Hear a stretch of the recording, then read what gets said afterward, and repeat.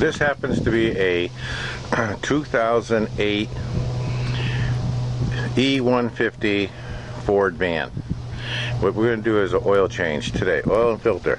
It's the same vehicle if it's a 150, 250, 350, and these go from, I don't know, this is 2008, so it would probably go back at least 10, 15 years, all about the same. And you know, I'll show you exactly what to look for. See, it says E150. Now, if this was a pickup truck, it would just say F150 or F250, F350. They all have the same engine, and the oil filter and where you change the oil from the oil pan is located in the same spot.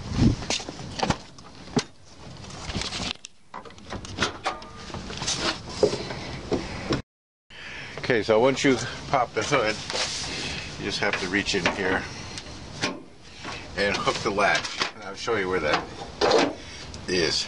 See, here's the latch right here. So you just have to move it over. Okay, and the hood, the latch, I mean, it's just got one of these little wires that hold the hood up, but that's standard for these type of vehicles.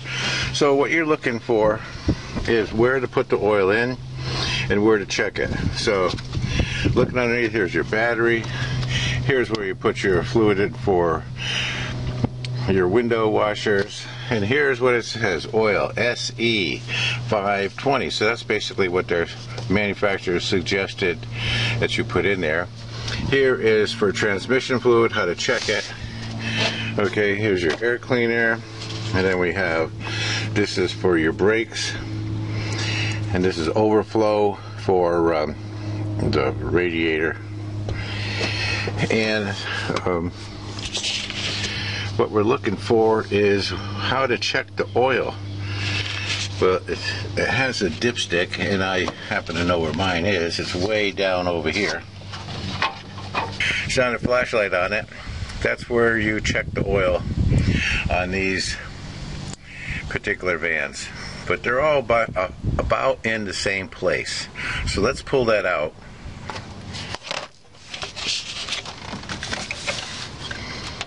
One of these easy to get at. Okay, here we go. Now let's check it here. If we're looking, it says max. And we're down maybe an eighth of a quart or a quarter. I just give it the benefit of the doubt. Say it's the one quarter down. Well, let's see. So if it uses 1 quart of oil for 7,500 miles, that's doing pretty good.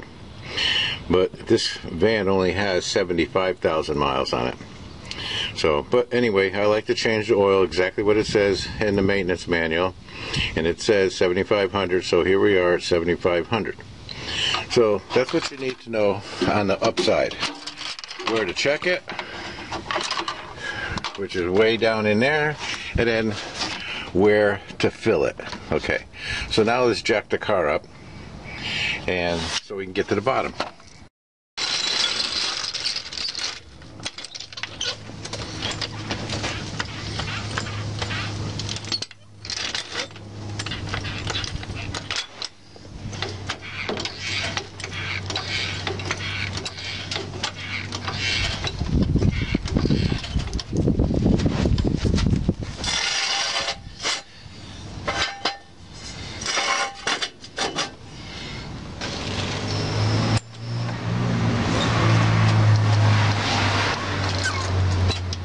So we'll just lower that down. Now we'll go to the other side.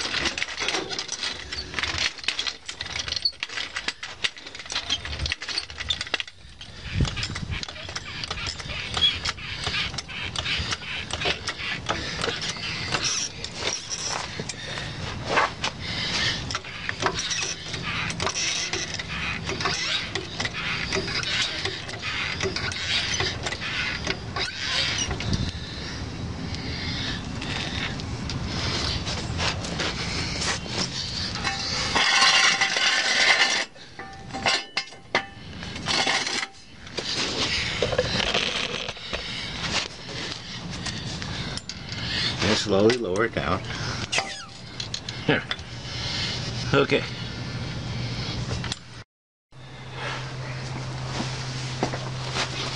So now that I'm getting older,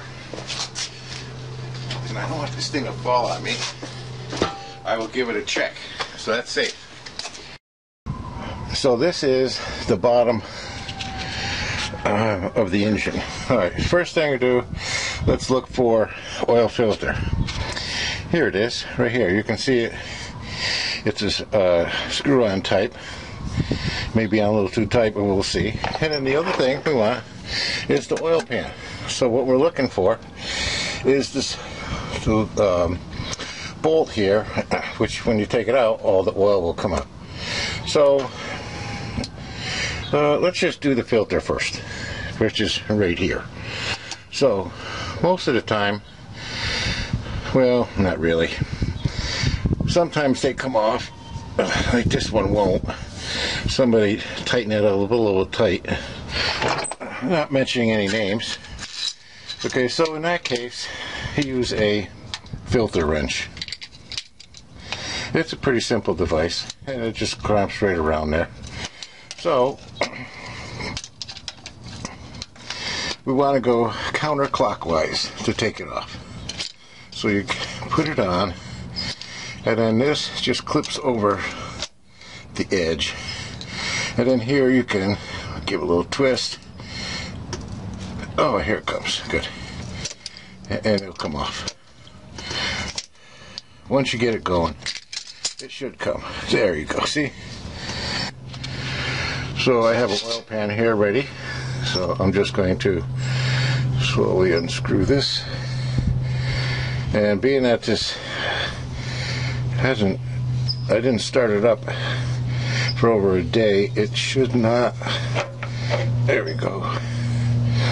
Okay, it doesn't make that big of a mess, but anyway, you know, there's the oil spilling out of it, so we'll just leave that in there for a little bit. And here's where it goes. Here's the ring, and here's basically the screw. So now let's get the other oil filter, the new one, and we'll put that on. Well, here's the oil filter. I just pulled it out of there from underneath the truck. So let's just see if we got the right one. I happen to get a Wix this time.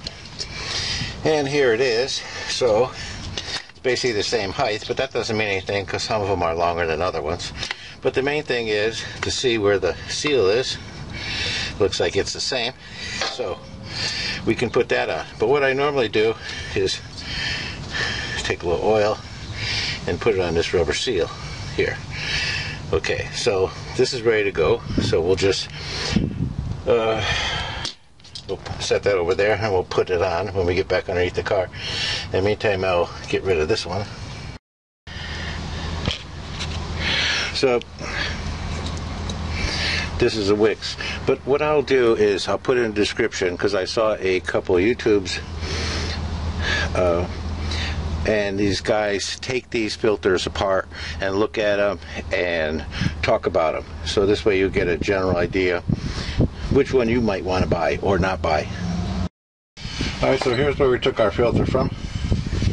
I'll just wipe this clean. Everything up here. And then the filter itself. I already put oil around here. Nice little thin coat. So just screw it up there and tighten it as tight as I can get by hand. There.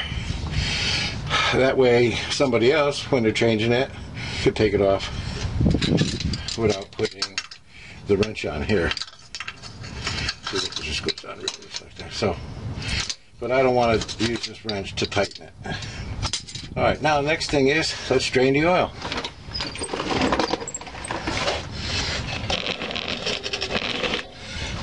There we go, we got our pan under there.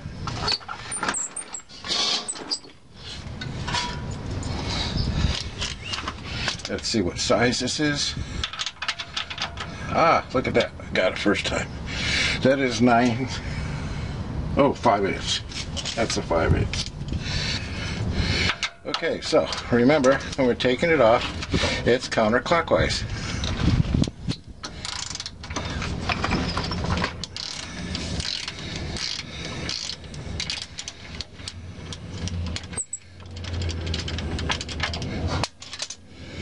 Now,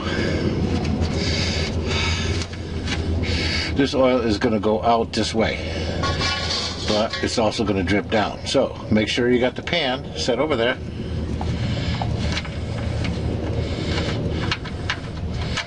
And there it comes. Alright, so we'll just wait for all that to drain off.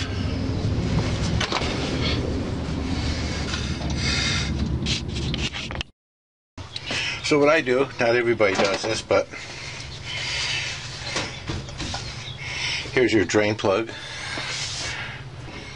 I use this blue RTV gasket maker. You don't have to do this. I just do it because I just do it, that's all. I don't want it to leak. And I just put a little bit all the way around here. Not much.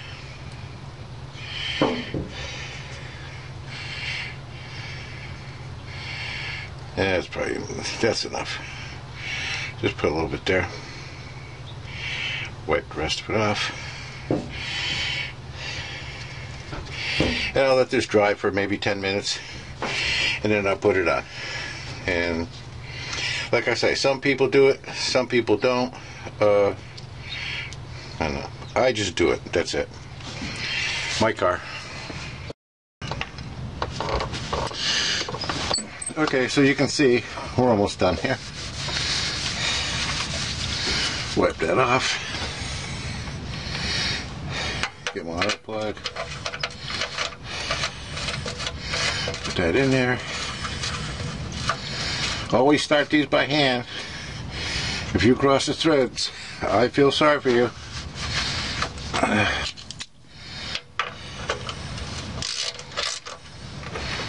Okay. You don't have to over tighten it, it's not going anywhere. And there it is.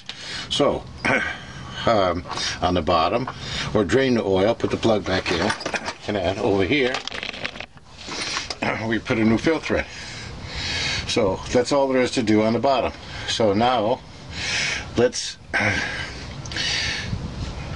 lower the truck down.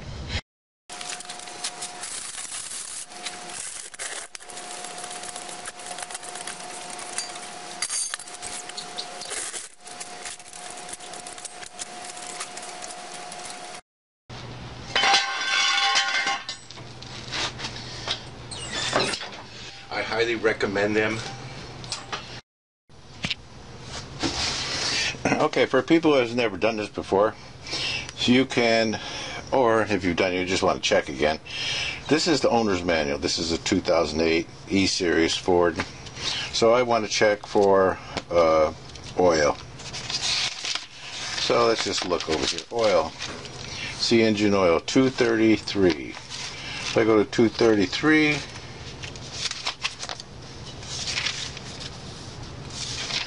and it says check engine oil, make sure the vehicle is level, turn it off and wait a few minutes for it to drain, and then they show you where it is, but you really have to look pretty hard, but good thing they did. And they show you the dipstick, the min and max, and then here's a picture of where to put it in, and then here is the oil. Recommendation is 530 for gas engines, and the 530 oil provides the maximum fuel economy and durability performance, meeting all requirements for your vehicle's engine. Okay, so that's what they tell you there. And then if you go farther where it says maintenance and specs, if you look through here, it'll say engine oil 6 quarts 530 or 520. So you can, you know, a lot of information is right here. So let's go and put oil in this truck. Okay, to put oil in, remember, this says SE520. It's got a little symbol on it here, whatever. Don't put it in the washer fluid. Just make sure you check, and it'll tell you 520. So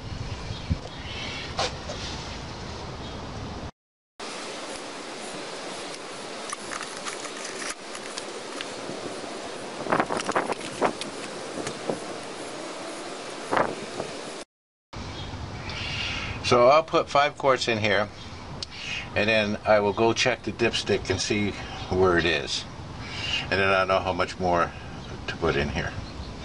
Now, when I used to work at the garage when I was in high school, I would take these, they came in cans years ago, and see where it's just barely dripping. What I would do is set those on the side for myself and put it into a different container, and then I'd get free oil over the course of a month. Alright, so now that I put 5 of them in there, let me get the dipstick and see what it says. See, so where are we? Well, it says we're a good 1 quart down.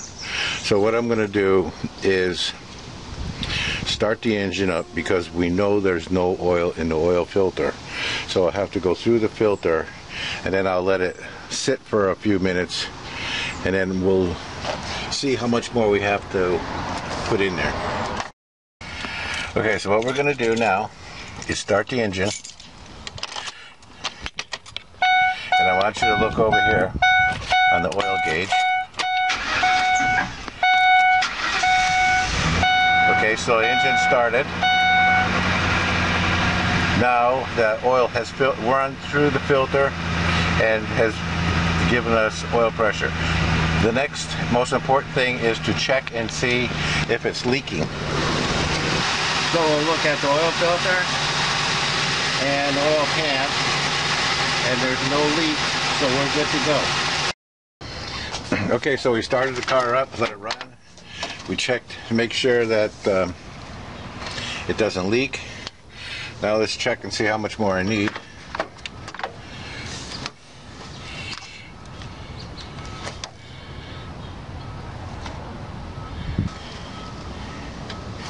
Make sure you press it all the way down to the end.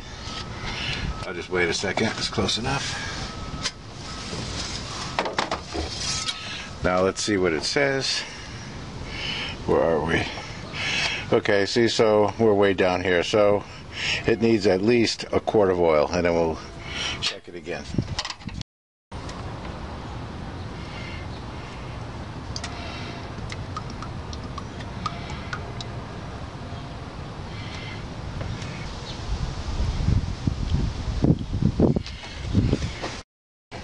Okay, so this is the last time.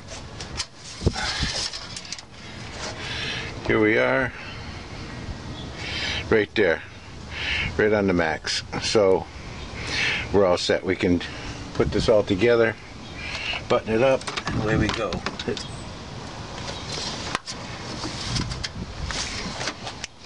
Okay, so make sure, take your funnel out and put your cap back on the oil filler. And there you go.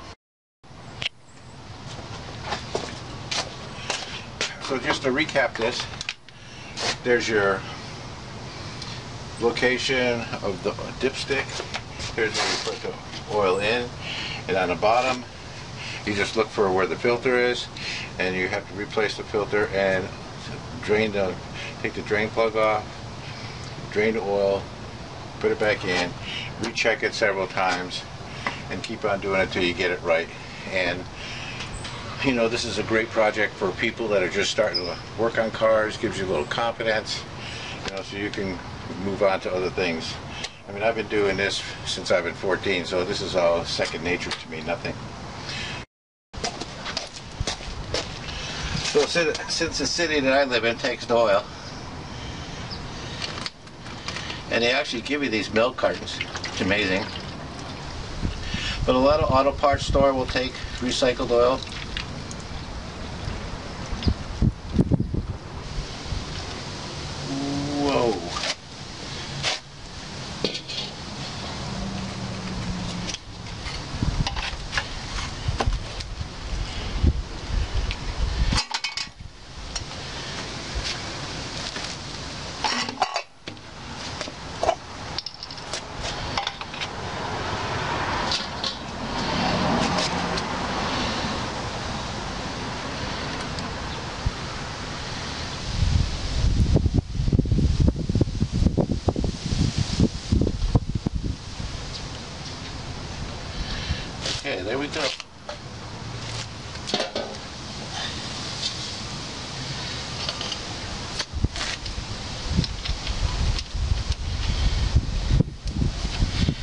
That's how you get rid of it.